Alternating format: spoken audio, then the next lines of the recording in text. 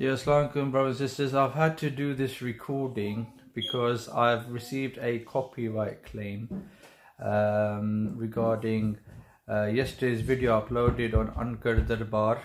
As you can see behind me, this footage here. What happened was basically a Naat was used by Naim Abbas Rufi, Wohi Khuda Hai. It's very disappointing to get a copyright claim against that video. End of the day, they are religious Naats, Nasheeds, and copyrights are being claimed on it. And this is work, this is wordings related to our religion, Islam, and our Lord.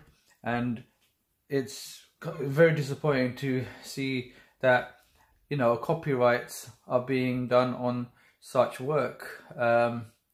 Very disappointing. As you can see, is that footage there from yesterday, and it's disappointed me a great deal, and I thought I'll vent this frustration in this short video.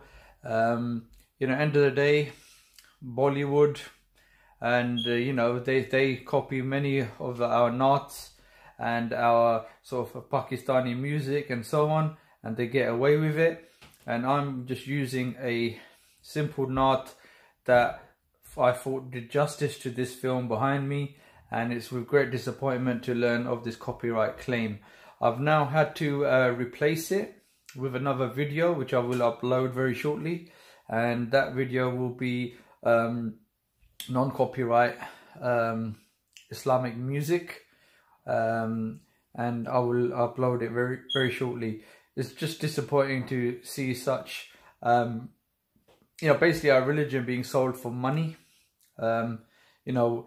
Naats and Nasheeds and the Naat Khwans of this world, they are basically, what's happening is they have to be paid for using their Naats or Nasheeds, and so it's become a business basically, and they want to make money.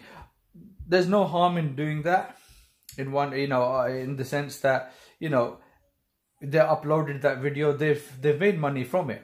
It's not that they haven't, but they're not allowing anyone else to use it, which is disappointing, because it's in the name of our Lord.